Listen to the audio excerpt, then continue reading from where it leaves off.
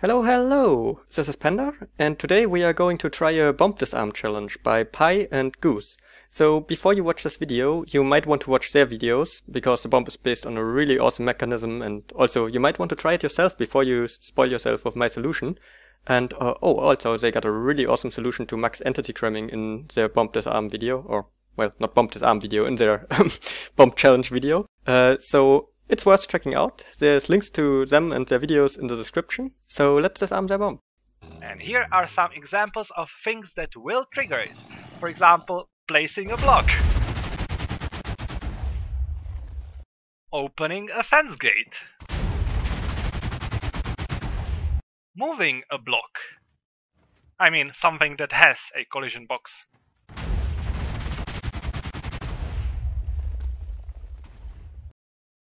Let's do this. So in preparation for this run, I placed all these torches around here. That's the only thing I will not do in survival mode just because I'm lazy. You could totally place them. So yeah, besides that, I will use these resources here, on Elytra and all that stuff. But yeah, you will see how I use it. So let's go. First we want to stack up a bit here to fly over to the bomb.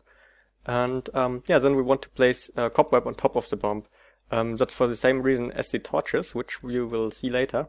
Oh, well, actually, let's just tell you while I've got time to talk about it here. So, my plan is to destroy the bomb by generating a portal inside it. So, oh, just made it, okay.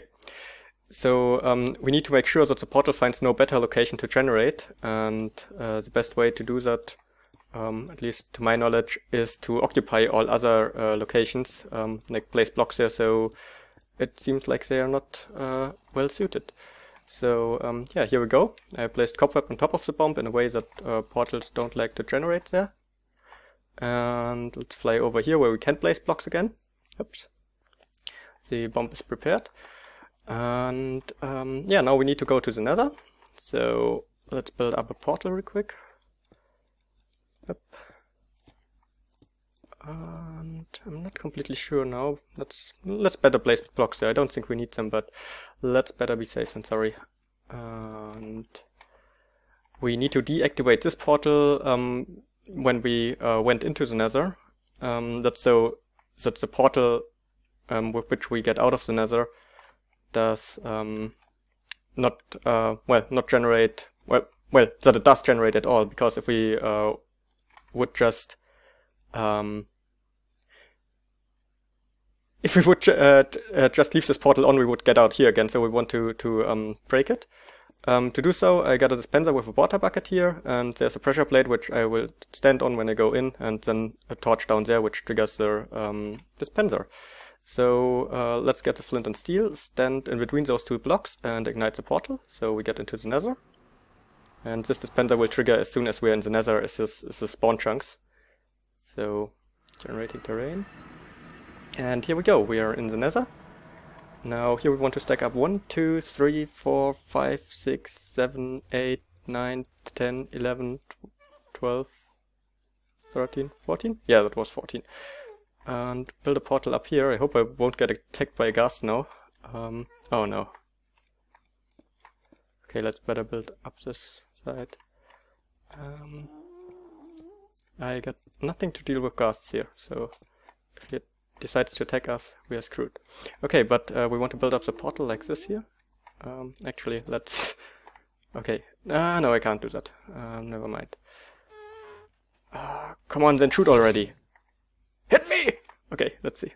We missed. Okay, but I think he's leaving us alone, maybe? Come on. You're delaying the run. Okay, let's see. Now we want to aim at that pixel, aim down all the way, ignite it. If he shoots now, we're in a bad position. But, yep, we got through. And we landed inside the bomb, destroyed the trigger mechanism. The Pi zombies are in the end now. And, yeah, now we can just destroy everything. So, let's go.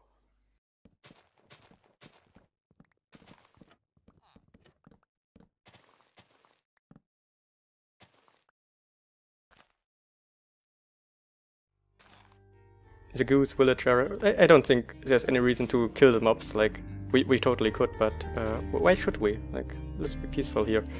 And free this one. And the zombies also like, yeah, can stay in the nether.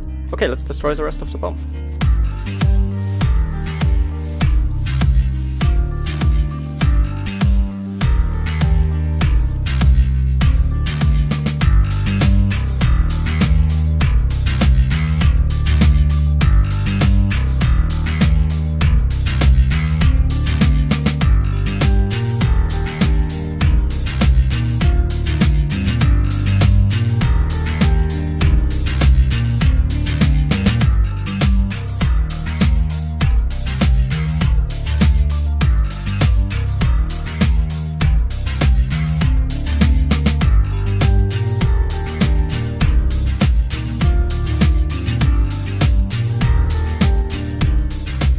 Let's save ourselves a bit of trouble with the minecarts here, and just use a cactus. And there we go, that should have destroyed them.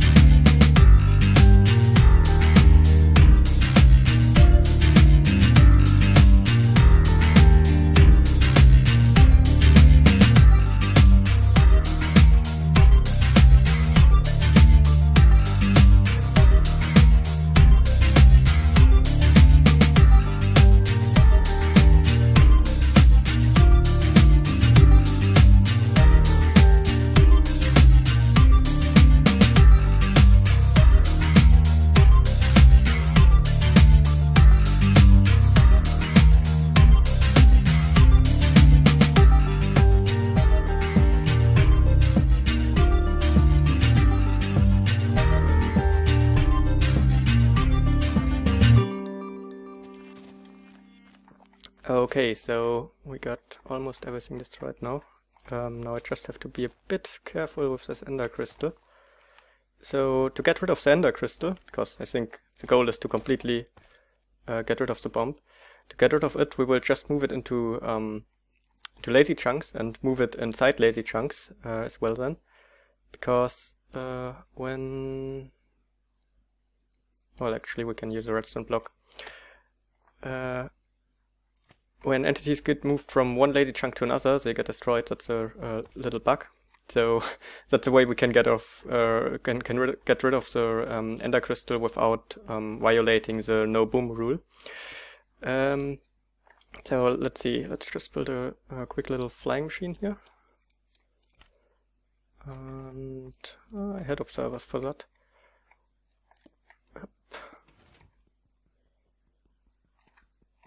What's the tool for them? Oh, okay.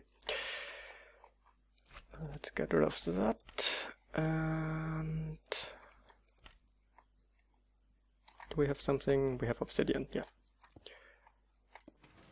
There we go, and trigger it. So now we just have to wait for that to reach lazy chunks. And after that, walk a bit in the opposite direction so it gets unloaded, and then walk back there and the ender crystal will be gone.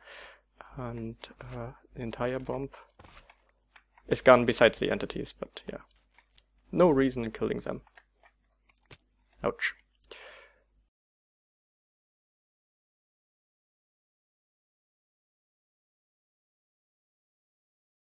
Let's see if that works. So let's walk a few chunks this way, so the chunks back there unload. And yeah, now walk a few chunks in the other direction. Oh, up there's still one block. There's a ghost block left over from the bomb. Well, we can't let that happen. I tried to find it before when I destroyed the rest of the bomb, but... oh, yeah, now I hit it. I'm actually right below it, I think. But I wasn't able to find it. Ah, there we go. Yeah. Cheaty bomb. It's trying to cheat us. So now everything of the bomb should be gone. Also the ender crystal. It was rendered in the air there while the flying machine flew, but that's just a client-side glitch. So let's see if it's truly gone.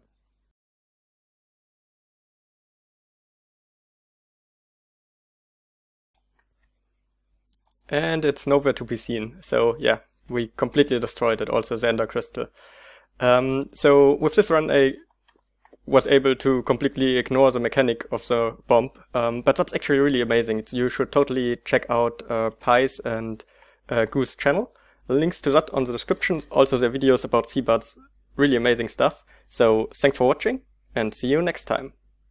Hello, Future Panda here. So, two things. First, I noticed that you can also just use water and flood the entire place to get the portal to generate inside, so that would have been easy to do in survival. There was no need for the treaty torches at the beginning.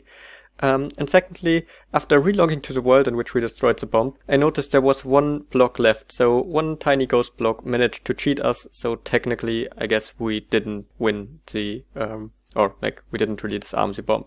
But yeah, now you can check out Pi or Goose, or also if you like the music in the video, Cellulence. There's also a link to his channel, he's also doing Minecraft videos. So thanks for watching, and see you next time. Bye!